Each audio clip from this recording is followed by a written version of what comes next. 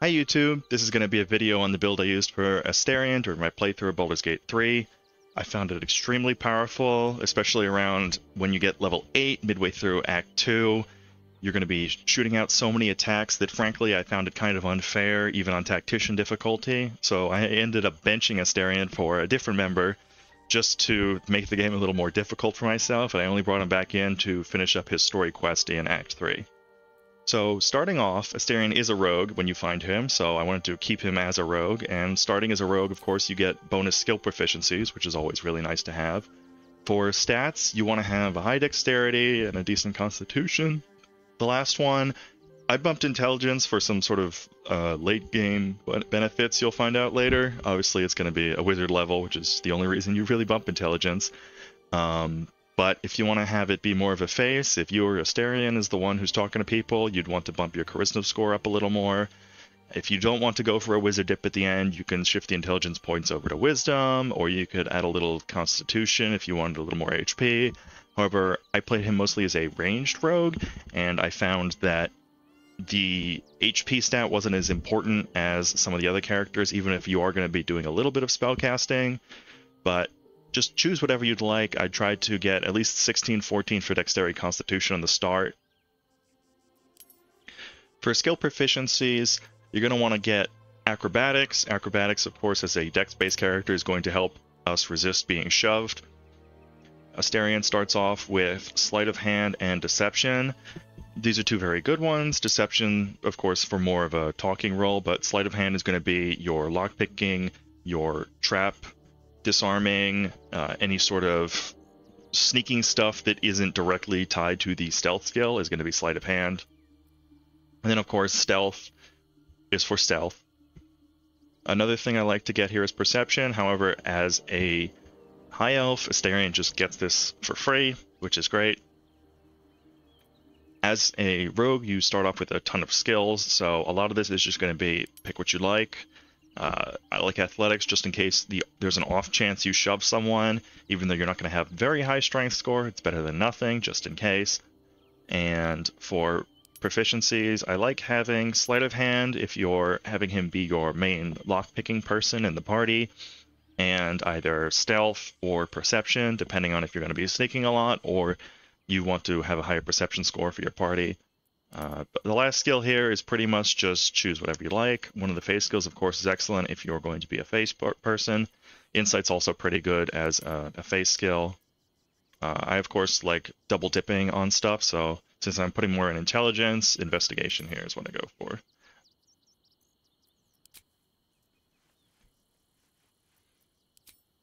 Now, continuing with the levels we're going to be taking, we're going to keep going in Rogue for a little bit. And if you've seen a couple, Astarion builds, you probably know where we're going with this. If we're going to go to a level 3 rogue in order to get our subclass. The cunning action here are really good, especially dash early on. It lets you move around the battlefield a lot. Disengage is situationally useful, as is the hide. Although the hide is very good for pickpocketing, because if you can hide as a bonus action, then within one round of time stop, you can cunning action hide, pickpocket with your full action, run away, and then unfreeze time, all in one good sweep.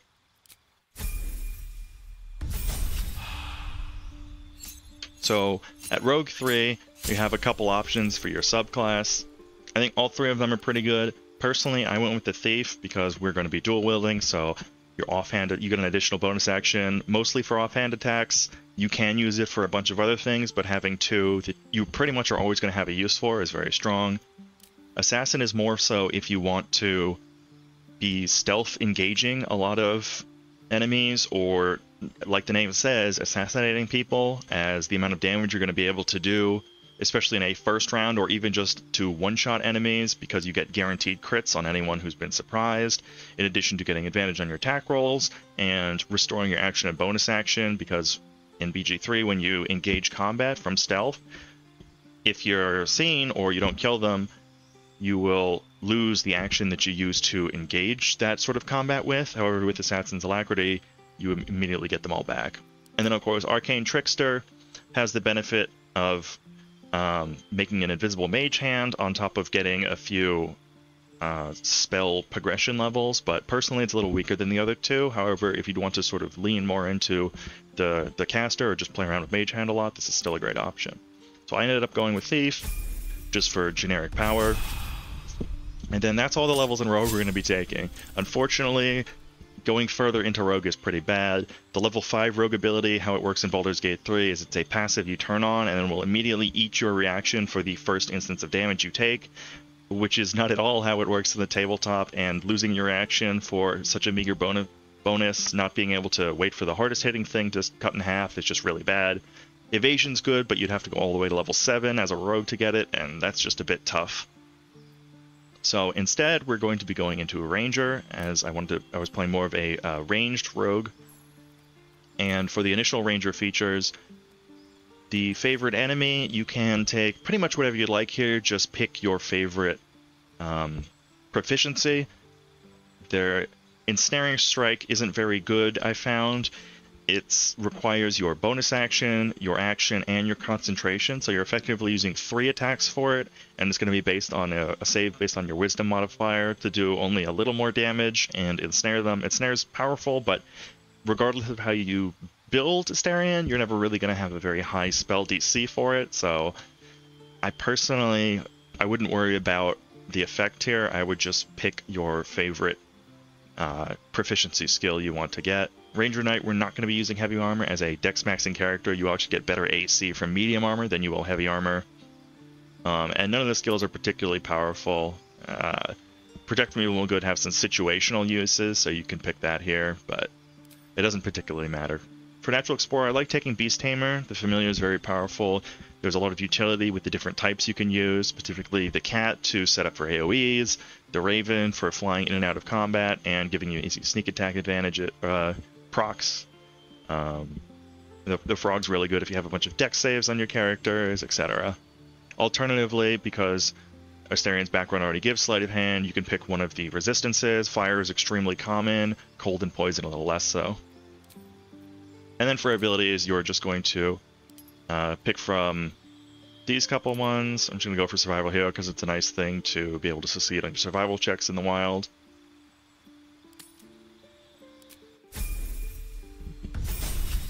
Level 2 Ranger, we're going to start getting some spells to use. In addition to a fighting style for the spells, I would definitely pick up Hunter's Mark. Now, Hunter's Mark, the damage isn't the main benefit here, as you can make an offhand attack with your bonus action, so unless you are specifically trying to whittle down a higher health boss type enemy, which there are a couple, especially in Act 1, that you may struggle with, and then the 1d6 damage will start adding up, especially early on. The main benefit here is being able to concentrate on a day-length spell, essentially, until the next long rest, and that will trigger a ring that you can find in Act 1 to just give you consistent damage on all of your attacks. Some other good spells are Goodberry. It's a nice sort of out-of-combat heal that you can use to keep your party topped up. Fog Cloud's a nice blind obscure thing you can get that doesn't involve any saving throws or anything. It lets you pickpocket merchants in broad daylight. It's pretty good. Speak with Animals, I wouldn't really pick because you have limited slots and it's very easy to get potions for this. Longstride is really good if you don't have access to it in your party because 10 movement speed or 3 meters is a lot of movement speed, especially early on when your characters aren't going to be as mobile as they will later. And then if you don't have access to it, Enhanced Sleep is a really good sort of traversal skill because it's a ritual. And then for the fighting style, we're going to go with Archery here because I wanted to go for a ranged build.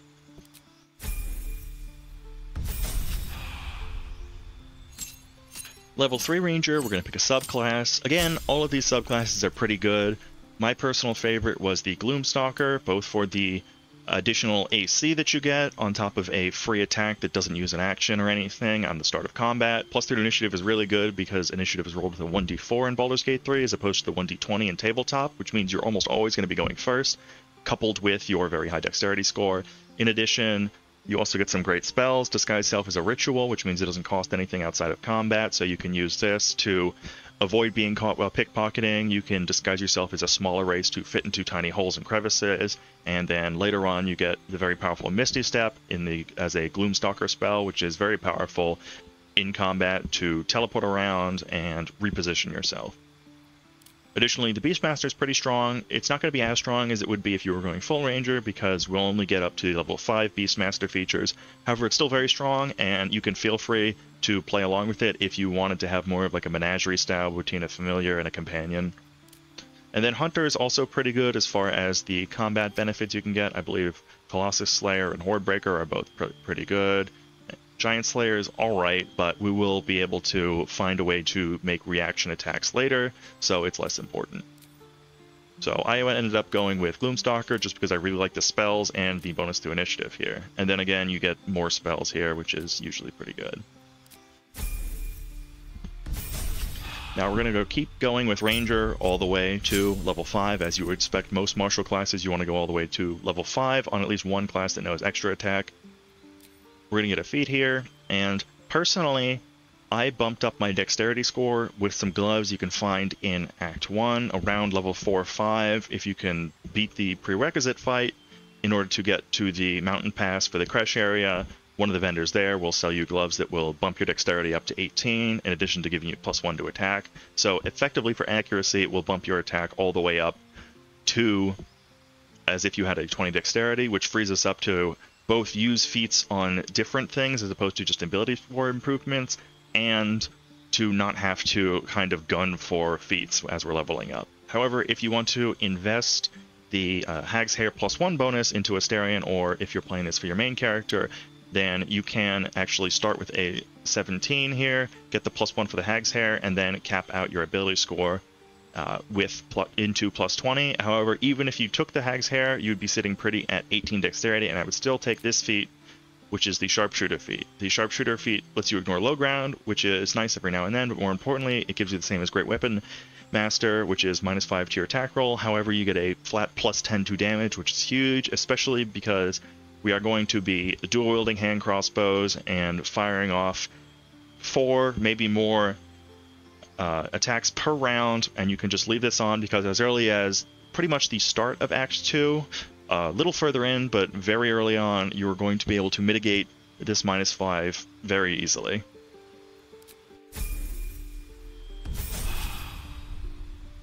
Now we get our final level of Ranger, level 5. Of course, this gives us access to both extra attack and level 2 spells, the most important of which being the Gloomstalker spell, Misty Step, which is extremely powerful because it's a bonus action, no concentration, teleport.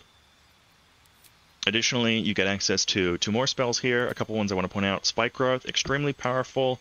Concentration over a huge area. It lasts a huge amount of time, but you're usually just going to need it for combat, and it'll be all of combat. The way this works is you create a giant area of spiked ground, and it'll have the movement speed of anyone inside of it. Notably, it's not difficult terrain, so any features they have that negate difficult terrain won't affect to it. In addition, it also stacks with difficult terrain, so if you would stack this and then had, say, a druid cast plant growth in that area, you would be able to quarter the movement of anyone inside of it. Additionally, every 5 feet they move, they will be taking 2d4 piercing damage, flat, no save, no anything. So if you have a way to continuously push them back, even if you just sit on the edge with your front line and shove them back into it, it's a lot of damage that can add up pretty much throughout the entire game. I would also recommend, just for utility, to change out a spell here, either Fog Cloud or Longstrider or whatever you would pick there. Or if you found you just don't ever use Hunter's Mark, you can additionally take that one out as well. And the other spell I would take here would be Pass Without Trace. This is another day-long concentration spell that applies to your entire party in a small area of effect, where until your next long rest, you just concentrate this for the whole day, and you get a flat +10 to stealth checks, which is absurd because of how a sort of the bounded D20 system works. A flat +10 is ridiculously powerful, and it lets even your party members with heavy armor that have disadvantage succeed on a good chunk of stealth checks as long as they have some sort of cover. Another thing to mention here is the Silence spell. If you, for some reason, don't want to use the Spike Growth or Pass Without Trace, Silence is a nice ritual spell that lets you sort of sneak or break into things a lot easier because you won't be making any sound. However, if you cast it on any target, it'll actually trigger combat or turn them hostile, so do be aware of that. It is a ritual spell, so you don't have to spend a spell slot on it, which is why I wanted to point it out as well. Now the build's mostly online. You're going to be halfway through or so Act 2, and you're going to have 4 attacks per round via extra attack and your 2 bonus action offhand attacks. Additionally, you have a bunch of other uses for your bonus action, and you get a free attack when you start the round. If you're playing Assassin, you also get an additional attack from your main hand action, and then extra attack, and then potentially even another bonus action attack. So you're really layering it up here, and if you have a character that can cast haste, Astarion's definitely one of the best people to have haste on him, especially with the flat +10 to every attack and extra attack. From this point, you have a couple ways you want to build. I think we're done with Ranger and we're done with Rogue. So you can either, if you want to keep it very simple, play as a fighter, just 4 points in fighter to get your subclass and an extra feat. All of the fighter subclasses are very powerful. Champion's very simple, it just increases your critical strike range. Battle Master, when you get it, the actual spell DCs on your battle maneuvers aren't going to be very good because of how high the stats are for the Act 3 players, NPCs, sorry. But it's still a great thing to have because you're going to be getting a bunch of battle maneuver dice to add a 1d8 damage to your attacks, which you can potentially use on crits and stuff. And finally, the Arcane Fighter, you can acquire the Shield spell, which is a very powerful level 1 spell, in addition to adding to your spellcasting progression, so you'll get more spell slots that way. Personally, what I would do if you wanted to make it a little more complicated is take 3 levels in Bard. Now, you could potentially respec as early as level 9 into 6 levels of Bard, and then 3 levels of Rogue, 3 levels of Ranger. This would also get your extra attack, however, it would make your Bardic dice refresh on a short rest, and give you a little more spellcasting progression. You would lose out on any other potential feat here, which means if you're going Hag's Hair, you would be stuck at 18 Dexterity. If you were looking to maybe get the Lucky Dice or something, you wouldn't be able to do that. What I actually like doing is taking 3 levels of Bard and then 1 level of Wizard, and I'll show you why. So for the Bard, you're going to start off picking some cantrips. You're never really going to use Vicious Mockery because we already have actions for our bonus action and our regular action for attacks. We're never really going to want to use that. We're just going to want to be shooting things. Blade Ward's okay. It's something you consider. Mage Hand's pretty good. Personally, I like taking things that don't have concentration, like Minor Illusion and Mage Hand. For the spells, as a Bard, Charisma's going to be your casting, so you're not really going to have much healing or damage or spell DC. That said, Healing Word's still an excellent pickup because you're still going to be able to heal as a bonus action at a very long range, which is great for picking up one of your allies or just curing maimed or wounded off of them or bleeding. And I would take off some of these.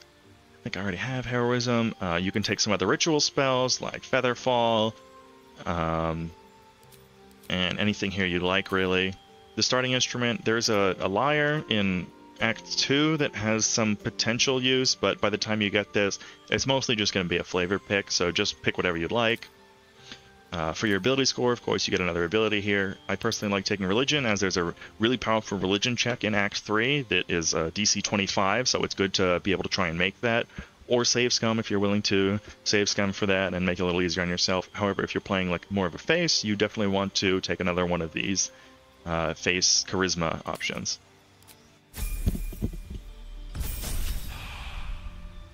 We're going to keep going with our Bard levels here. As a level 2 Bard, we're going to get Jack of all Trade, which is notably less powerful on this build than it is on some others, considering because of our multi-class options, we have so many skills that we are proficient in, but it will still apply to a couple of the skills that may occasionally come up. Additionally, we also get Song of Rest, which is just an additional short rest. And we get another spell here, which you can take whatever you'd like. Finally, as a level 3 Bard, we get access to level 2 Bard spells in addition to our subclass. First things first, we're going to pick our subclass, and that is going to be the College of Swords. The benefit of the College of Swords is you get a fighting style in addition to these flourishes, which are essentially the same as maneuvers, but they use your Bardic Inspiration dice, of which you're going to have 4 every long rest. Again, if you would swap to the 6-3-3 with 6 Bard, then they would recharge on a short rest instead of a long rest and be 1d8s. That's a build decision I'd leave up to you. The powerful one here is going to be Slashing Flourish. Currently, the way this works is you can, because it's a ranged attack for some reason, target the same enemy twice, as opposed to the melee one can only target 2 separate enemies. I'm not sure if that's a range issue or just the way they coded it. If it ever gets changed, it's still a very strong ability to have, because there's almost always going to be more than one enemy, and unlike the melee one, you don't have to be in melee range, you just have to be in ranged range, which is a lot easier. Additionally, the Mobile Flourish is very powerful because you can push something back 20 feet regardless of its size. Very good to combo with the Spike Growth if you still want to use a cheese grater like that. You can also use it to teleport around if that's something you like. And then finally, the Defensive Flourish is very good because our AC sort of capped off at when we finished getting our armor. So even at the start of Act 3, when you get a slight upgrade to that, we're still going to have relatively low AC, around 21 or so, compared to what potentially would be a lot higher AC, and it might be something you'd want to do if there's a ton of enemies you might be targeting you as well. For the fighting style, we're going to pick up two-weapon fighting. This allows you to add your modifier to your offhanded attacks. However, this currently is bugged with the hand crossbow for some reason, and it already applies the modifier, but whenever that does get fixed, if it ever does, and I would imagine it does because it's pretty clearly a bug, then this would allow you to add your dexterity modifier to your offhand attacks. Finally, for spells, nothing too important here because we're not going to have a very high DC. A couple ones you could pick up Silence here. Detect Thoughts is really powerful. However, because of the nature of the campaign for Baldur's Gate 3 in particular, it's a lot less powerful because you may have this already on your main character throughout the course of the game. It just gets given to you somewhat. See Invisibility is good if you don't have an option for this. It does use a spell slot, but it lasts into the long rest. It's just a buff you can apply. Knock is pretty powerful as you can use it to block off areas of a battlefield when you're fighting inside. Invisibility is great for sneaking around in broad daylight. However, this will use your spell slot, so keep that in mind. Unfortunately, some of these more powerful saves we have, like Hold Person and Crown of Madness, we aren't going to have a very high spell save DC for. An additional thing you could consider is Cloud of Daggers. It does twice as much damage as the Spike Growth. However, it's a much smaller area, and it only applies to 4d6. It doesn't actually scale with how much they're being moved around. Additionally, swap out another earlier spell for an additional level 2 Bard spell. Now, for the final option, you can either continue as a Bard. This will give you a feat, it'll give you another cantrip, and it will improve your spellcasting progression so that you get a little more spell slots, specifically level 4 spell slot. However, it doesn't actually give you any level 4 spells, as you're only a level 4 in Bard particularly. Some good feats to take here are the Lucky feat. Lucky gives you 3 luck points, which is essentially 3d20s that you can use throughout the day to reroll something. It's very powerful. Something else you could consider is Crossbow Expert. If you find yourself in melee range a lot, it'll remove the disadvantage from that. Other than that, I would consider potentially the ability score improvement to cap out your dexterity. If you had previously taken the Hag's Hair and you wanted to do it, now would be the time. Alternatively, you could take a Magic Adept to get access to the shield spell. However, what I would do instead is what I'm going to do, and why we started off with such a high intelligence, is take 1 level in Wizard. Taking 1 level in Wizard allows you to not only have access to a couple of the spells at the start, but also allows you to scribe any spell you can find as a scroll, which most of them can be found as a scroll in the wild, and scribe up to the level of spell slots that you have. Notably, this will be up to level 4, so we'll be able to get powerful spells such as Haste at level 3, Greater Invisibility at level 4, Shield at level 1, and other good stuff. So hunt around, find. It's not going to be as in-depth as the Shadowheart ones that I talked about earlier, because you're only going to have access to level 4 spell slots as a mostly martial character. However, there's still a lot of utility to be found. For cantrips, just take whatever you'd like and don't already have. As we're already having access to ranged attacks, there's no real need to get them here. So, for example, you could take Blade Ward, Friends, and Light, and then you'd have access to all 3 of those. For initial spells, too, I would look at would be specifically shield. I wasn't able to find, to my memory, a scroll of this in the wild, and it is one of the most powerful things you'd want to get, especially at this level when we have plenty of level 1 spell slots to burn. Being able to use shield as a reaction, gives you another use for your reaction, as opposed to just opportunity attacks and an action that we'll get from an item later. It also lets you increase your armor class by 5 for the entire round, which can not only improve your defenses, but also make you a lot less likely to be targeted, as a lot of the Tactician AI enemies target based on their range and the AC of the player characters they could be targeting. Other powerful ones are Fog Cloud if you didn't get it earlier, Find Familiar if you didn't get it earlier from the Ranger. Bunch of these have kind of fallen off on scaling because of what level you're at, but some no-save ones are like Magic Missile, Enhanced Leap, Expeditious, whatever. False Life is good because you can upcast it if you'd like. And then as a level 1 wizard, we're going to get 4 spell slots to prepare, which is a good chunk. I found generally you only need around 3-4. Some powerful ones. Let's see if I have any learned here. I don't believe I do, because I ended up taking Astarion out of the party. But some powerful ones would be, if you can find it, Counterspell. I don't believe I managed to find any. However, it's definitely powerful if you can find a way to get access to it. I just couldn't find any scrolls through my playthrough, so it might be locked behind like class exclusive. They wanted to keep it, so they didn't make any scrolls of it. Or it could just be that they didn't program a way to use reactions, so they didn't bother put it in as a scroll. Animate Dead's another one you can learn. There's another no concentration if you want to summon some zombies. That's sort of in lore for Astarion, especially if you decide to ascend him at the end of the game. Slow is another powerful one. However, it is a spell DC, so you might not be able to land it. What was the other one? Knock is another one if you really want to enhance your abilities as a sort of a roguish type. You can. You are going to be able to succeed on most of your lockpicking checks at this point, but if you really can't do it, this is another option at the final level. Fly is good if you want a way to fly around and to use your concentration on that. But you already have access to Misty Step and Shield, so I pretty much hunt for haste and greater invisibility, and anything else is just sort of icing on the cake, and then I would prepare those for. I guess you already have Misty Step, so you get a third one. Finally, for items, I'm going to try and go through these as quick as I can because it's fairly simple. At the start of the game, or actually, I guess Elixirs. So let's do Elixirs first. You're going to want to use Elixir of Bloodlust. There's no other options here. You don't have a reliable way to get temporary hit points, so that can serve as some free healing for you. But the more important thing is you are a fully offensive character that is not using strength, which means you want Elixir of Bloodlust. You also don't really care about your spell DCs as you're mostly martial based, so you don't want to use Battle Mage or anything. I would just go for Bloodlust here. The additional action is insanely powerful, especially when you're going to be starting off combat going first with an additional attack from Gloomstalker. You're going to be able to proc this super easily because you're going to have so many attacks in the first round. You should easily be able to guarantee a kill on something, which gives you another 2 attacks.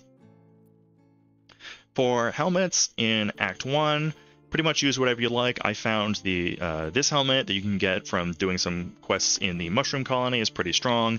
Essentially, it lets you, I think it's a short rest, just you can be invisible for 2 turns. This is pretty good because it doesn't use a spell slot, and it lets you pickpocket people in the middle of nowhere. I didn't find it particularly powerful for combat, but it's certainly something that you could consider if you really had to use your action for something. In Act 2, you can go right to Moonrise Towers and buy this. There's a lot of things you're going to get at the Moonrise Towers vendors, so I would recommend beelining there if you want to have Astarion as your main damage dealer, or if you're playing this build on your own. The Marksmanship Hat you can buy gives you a +1 to attack rolls and thrown attack rolls. I believe it's only supposed to apply to ranged attack rolls. I never checked to see if it worked on melee or not, but you're going to be ranged attacking mostly, so a +1 to the rolls is really powerful, especially because this is going to be about the time that you're going to get the sharpshooter feat and start looking to increase your accuracy a lot more. Finally, in Act 3, you have a couple options. As soon as you get to Baldur's Gate, you can sneak into the top of the Devil Sea and get this. I think this is the best in slot helm, in my opinion.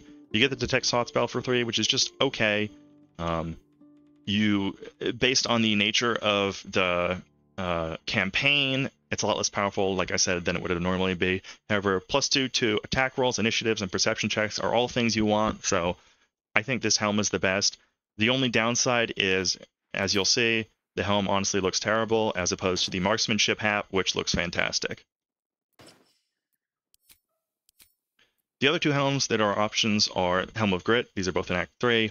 If you are willing to keep Astarion at sub 50% hit points, an additional bonus action is essentially another offhand attack or poison, misty step, whatever. It should end up being more powerful than the soul perception. However, Astarion becomes very vulnerable because as some items that I'll show you we put on later, he's going to be very squishy, and you're going to want to keep him at range and try to avoid him taking damage if at all. So this may lead you in some situations where he's a bit too squishy for your liking. Additionally, it's kind of difficult to maintain when you're using a build like I did with Shadowheart, where you're applying a bunch of buffs with Mass Healing Word, which can potentially heal you above the 50% threshold. Finally, if you want to crit stack a little more, we don't really have any crit benefits other than the sneak attack damage getting doubled, and potentially if you ascend Astarion, his 1d10 necrotic damage getting doubled. But if you would like to stack crit even more, this gives you a little more dark vision, which is pretty handy, frightening immunity, which is okay. Generally, you're going to be out of range of most fear spells, and Constitution saving throws, it's a nice, but the main benefit here, of course, is the crit reduction. So if you want to really see some crits, this would be an option. However, I think the flat 2 bonus to both attack rolls, initiative, and perception is a lot stronger. For capes, there are 2, and I'm not sure where I put the other one, but I'll just show you here. What I used for most of the game was the Dirge cape, and I don't know where it went. I believe it's hiding from me. But essentially, if you start as a Dark Urge, a little into your long rests, you'll meet your butler, and he will give you a cape that says, whenever you kill an enemy, you will gain invisibility, and this helps with positioning, moving out of opportunity attacks, getting advantage early on for your attacks. However, it only procs once a round, so no matter how many enemies you kill, it's only going to proc in that first time. I found that was really strong, up until I got permanent advantage around middle Act 2 when you get the Moonrise Tower. You can acquire permanent advantage on all your attacks, in which case you'd want to run a more defensive cape, although the only one I found was either the... I'm surprised I don't have any of these up here, I usually do. The cape of defense that you buy at the very start of Act 2, the last light in, or in Act 3 you can put on the Cloak of Displacement, which at the start of your turn triggers, and it makes enemies have disadvantage on attack rolls until you take damage, which is very strong, especially if you combo it with something like a defensive flourish or the shield spell, which will essentially continue the disadvantage rolling for most of your turn.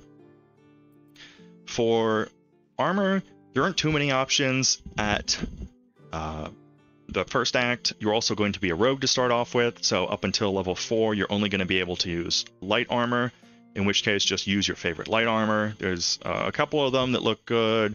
I think the most AC you're going to get is going to be maybe 13 plus your dexterity modifier, so just wear whatever you like.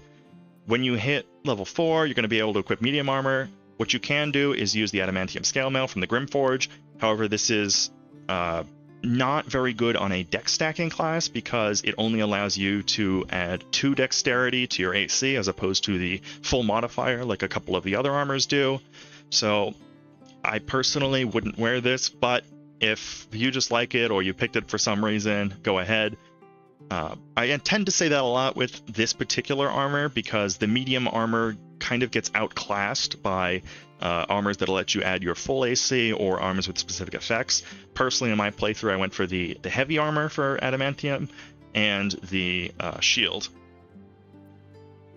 In Act 2, the very start of the act, I believe last light in, you buy this. It gives you a +1 initiative and is one of the medium armors that lets you add your full dexterity modifier to your armor class. You should have your dex gloves or have your hag hair at this point, which means you're going to have a +4, so this will give you 19 AC, which is very high, especially for that part in the game, and +1 initiative is never a bad thing to have. Finally, when you get into, I believe, Baldur's Gate proper, you can buy this, which is essentially just an upgrade. it's plus 17 as opposed to plus 15, and then instead of the initiative score, you get to add plus 2 to all of your saving throws, which is nice, but our saving throws are going to be pretty bad, so just keep that in mind. For gloves, in Act 1, you can pick these up really early. They're near the Druid's Grove. They give you advantage on all sleight of hand checks. Make sure you have these on hand for any sort of out-of-combat, navigating trap fields, disarming things, lockpicking something that's particularly difficult. You're always going to essentially want to have these in your bags just in case you need them, and they're also a fine pair of gloves to wear right away. Another way you can get at the Grimforge, these just add 1d4 necrotic damage to your weapon attacks, just a little more damage, which is nice. And finally, the Gloves of Archery are great until you find the Gloves of Dexterity, or if you are playing with a hag hair setup, then you can pretty much wear these for most of the game, and instead of the Dexterity bonuses, they will give you a flat +2 damage to all of your ranged weapon attacks. However, as soon as you get into the Crash, you can buy these, and it will set your Dexterity score to 18, which means you don't have to worry about your Dexterity anymore. You can feel free to go back and respec if you want to get higher in other scores. Personally, I just didn't bother with that. It also gives you a +1 to attack, which means a +1 to attack rolls. It's kind of odd how it's worded, and essentially that's just +1 accuracy to all of your attacks, which effectively makes your accuracy the equivalent to someone who has 20 Dexterity. I wore these the entire game, but there are some options you can get in Act 3, specifically if you are playing sort of more of the hag hair setup. Even if you are taking the second feat to cap your Dexterity, or if you aren't taking the second feat to cap your Dexterity. In addition, there are some bonuses, particularly if you finish the Religion check by the mirror, you can get a flat +2 to your Dexterity on top of anything you could be adding to your ability score, so you could potentially have 20 or 22 Dexterity already without wearing the gloves, in which case setting the Dexterity wouldn't benefit from that, in which case you'd want to take these off, and you could wear one of these two things. If you went for the Battlemaster route, you can take these. It gives you another +1 to your attack rolls. In addition, it also gives enemies disadvantage to saving throws against your maneuvers, so this makes your maneuvers a lot more likely to hit. If you're not doing that, or you just want something more flat static, this gives you a +2 to your attack and damage rolls with weapons. But this one can only be acquired on a fully gold playthrough if you essentially escort the Tieflings all the way to Act 3. For boots, you've got two options. From the Underdark, if you save the gnome in the Mushroom Colony, she'll give you these. It's the Boots of Speed. They have the Click Heals ability, which is essentially another dash, although it does stack on top of dash, and it gives you disadvantage on opportunity attacks. It's a great sort of mobility thing. And I ended up wearing these for a bunch because the boots I'm currently wearing, I was wearing on someone else up until around Act 3. And again, these you can get in the Grimforge off of True Soul Near. They give you immunity to ensnaring and webbing and tangled, which is good because a lot of archers use the ensnare thing, and it just makes you immune to that. You also can't slip on Grace or Ice, which is somewhat uncommon, but still relatively common. More importantly, you get Misty Step that refreshes on a short rest, and Misty Step is a very powerful spell, especially when you want to be repositioning, getting high ground, and moving around a lot. So personally, I think the Nightwalkers are the best boots, but another option you could have is the Evasive Shoes.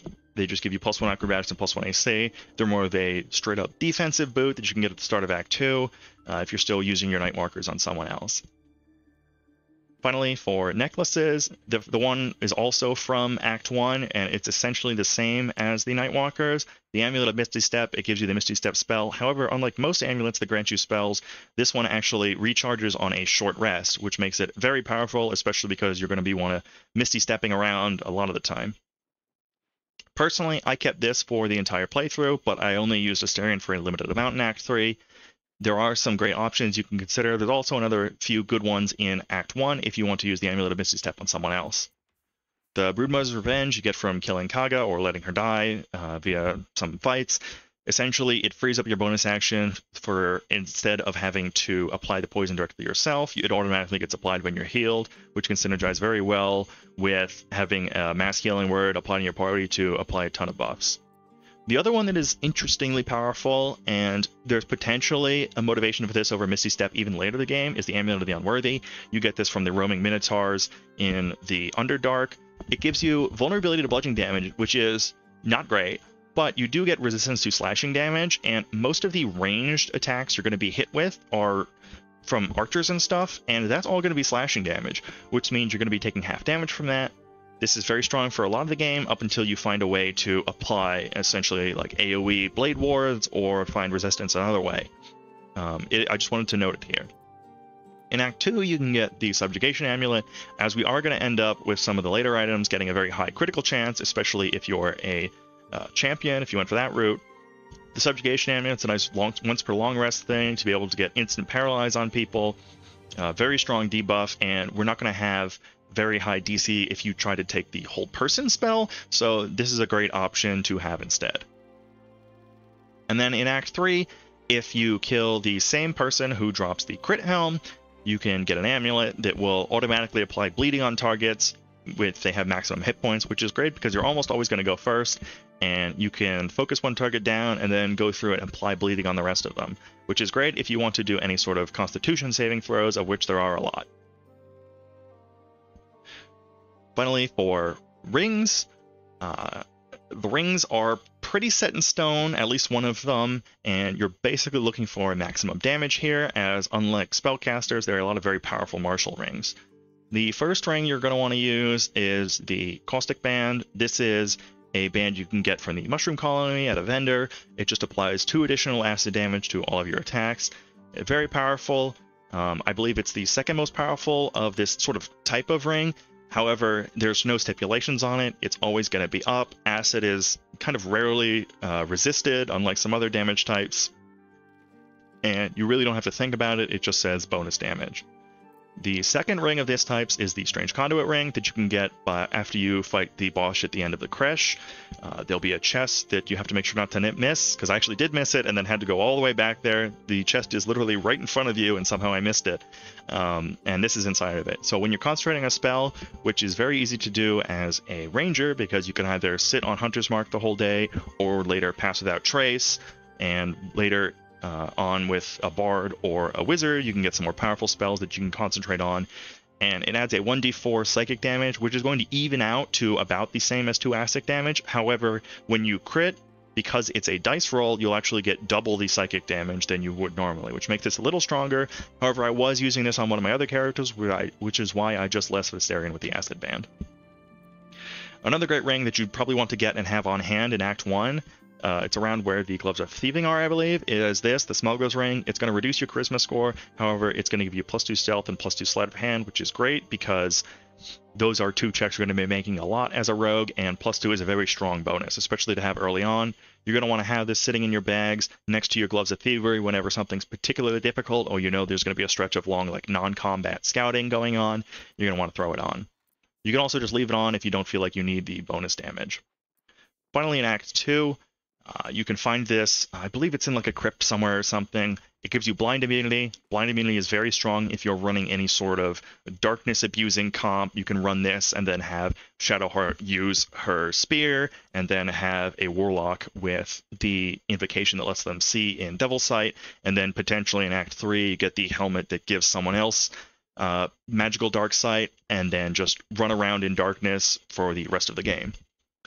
That is a lot more powerful than the Caustic Band, because not only do you get the advantage on attacks, but you also get disadvantage on people attacking you in the darkness, and a lot of times you won't even be able to be targeted because there's a 10-meter range on people that are hiding in the darkness. So this is great if you're going for that sort of setup. However, the one ring that I would buy, rush to Moonrise Towers, buy this right away, don't even take it off, is the Risky Ring. The Risky Ring, I believe the Blood Lady sells it. It gives you advantage on all of your attack rolls, which means you're always going to be proccing sneak attack. Even with Sharpshooter on, your attack is pretty much going to be a 99% chance to hit the entire time. As soon as you get this and hit level 8, you're going to be firing off 4 attacks with advantage every round, and it is preposterously powerful. The downside is pretty major. You do receive disadvantage on saving throws. However, as a more ranged focused character, you can avoid a lot of AoE spells. You're not going to be targeted as often, but it is a real thing to keep in mind. You're also going to lose concentration a lot more often than you would normally. That's it for the rings. I would generally pick Risky Ring and 1 Damage Ring unless you are using the Eversight Ring for that specific setup. For weapons, let's just do the ranged weapons first, because these are going to be your main weapons. the start of the game. They're a little hard to find, but try and find 2 hand crossbows. Once you get a second hand crossbow, you are going to be able to wield them in your main and offhand, and this allows you to make an offhand ranged attack with your bonus action, which is very powerful, and especially when you hit Thief at level 3, you're going to be able to make 2 offhand attacks with your bonus action, which means you get 3 attacks around as early as level 3, which is a lot more than most other martials get. In Act 2, there's 2 things you can get in Moonrise Towers, which again, beeline there. If you leave the initial vendor area and destroy a wall, the Nair Misser will be in a chest hidden in the wall. It does force damage, which is only resisted by a couple enemies in the game, and usually they're either resistant to everything except for force damage or weak to force damage, which means the damage type on this is actually very powerful. In addition, you get the Magical Missile spell for free at level 3, which fires 5. However, I tended not to use this a lot because it takes your full action when you could just make 2 attacks. Keep in mind, it is something that you have available to you, however. Additionally, at the end of the temple, you can find this if you go through the Raphael quest line. You can find this down in a hidden lair over there. This is the best hand crossbow in the game. It's a +2 magical weapon, which gives you +2 to damage and attacks. Additionally, it has a chance to inflict burning if you're hitting someone while hiding or invisible. This comboed very well with the Dark Urge cape that I was using at the time. However, burning's not a particularly strong debuff, so your mileage may vary. Additionally, you get access to the Scorching Ray shot, which is nice, especially because it's 8d6, which means once per short rest, you can blast someone with fire damage, and generally, this may be better than 2 auto attacks with your crossbow weapon, so just keep it in mind as an option, particularly if you're able to find an enemy that's weak to fire or turn them weak to fire via Arsonist Oil or something else. Finally, for main hands, I'm going to go over the main hands and then talk about the offhands. Main hand, generally just use whatever you'd like. However, in Act 1, once you get to the Creche, the Quartermaster there sells this, you're going to buy it. It's your best in slot main hand for the entire game. Not only does it increase your crit range by 1, but it also lets you reroll damage, essentially similar to the Savage Attacker and the Great Weapon Master, or Great Western fighting style. It lets you reroll your damage, which includes all your sneak attacks and everything. So it gives you a little more than just getting the crit reduction. I didn't find the Shadow Blade worked. I think that only works for when you are melee attacking with this weapon, but your mileage may vary. But get this, put it on, don't ever take it off. It's also a +2 weapon, so if you want to start using like melee attacks then, or you find yourself in melee range and you don't really want to get an opportunity attack, it's still a great weapon to attack with. For offhands, you have a couple options. At the start of the game in Act 1, you aren't going to be able to use shields, so just equip whatever offhand you'd like, and that'll let you make a bonus action attack before you've found your 2 hand crossbows. Later in the game, once you've hit level 4 and you've taken a level in Ranger, you're going to start equipping shields. So I recommend just equipping any shield you find. Any green shield with a bonus is fine, or just a normal shield. What I ended up using for most of the game was the Adamantium shield. This gives you a little reaction thing, which is good because we normally don't have a lot of reactions outside of the opportunity attack. It makes you crit immune, and when an attacker misses you, they get a -1 to their attacks with their railing debuff. I kept this on pretty much up until I found it offhand. The immune to crits is very powerful. Railing's a strong debuff. But you do have to keep in mind, when you make your attacks for the round, you're going to be using your crossbows. So at the very end of the round, before you end your turn, you want to swap back. Just make sure instead of seeing him using his crossbows, you want to click on this so that he's using a sword and a shield, and then end your turn. This way you'll be able to benefit from the additional AC as well as all the other benefits. In Act 2, there are some other shields you can use if you didn't like the Adamantium shield. There's the Sentinel shield that you can, I believe, buy from Moonrise Towers. It's another +3 to AC and advantage on perception checks. Aggression, sorry, not AC, Initiative. Initiative's a very strong buff to have because of how it works. You can also get the Iron-Banded shield next to the Hobgoblin Merchant. You just have to be able to sneak and steal in a room full of people. So this is where the Fog Cloud or Invisibility comes in handy. Just beware, if you're using Invisibility, the roaming eyeballs do have Invisibility sight, so you want to make sure you're avoiding their patrols if you're going to do that. Finally, in Act 3, we have our final endgame offhand. It drops off of the Doppelganger boss at the Temple of Baal at the very end. It's a pretty tough fight, especially if you're doing it one-on-one, which I would recommend doing as a dirge because it's a lot of fun. You get this, and when it's used in your offhand, you get +1 AC, so it's sort of a half shield. In addition to when a creature misses you, you can attack with advantage. That's just what True Strike is. True Strike also doesn't knock off your concentration. I double-checked that. Even though the cantrip is concentration, this riposte won't knock off your concentration. It also gives you an increased crit range, which will stack with Knife of the Mountain King and Champion or the Helm. That's all the items. I would also recommend trying to get haste on if you can, using a post-initiative speed. Haste is very powerful on this Astarion build in particular, just because of how much raw attacks and attack damage you can do, in addition to having an easier time proccing the Elixir of Bloodlust.